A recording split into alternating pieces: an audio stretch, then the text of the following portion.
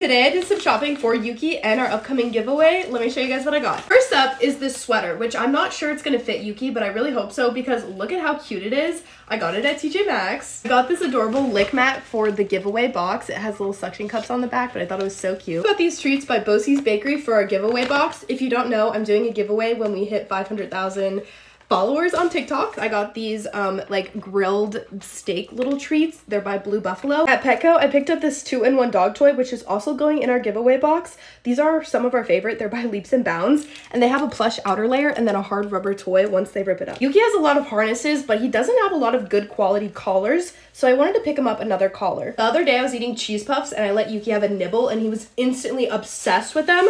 So when I saw these dog puffs at Petco, I had to get them for him. So just been looking for more high value treats and I saw these filled danishes with like cheese for your dogs and I thought Yuki would love them, so I grabbed some of those.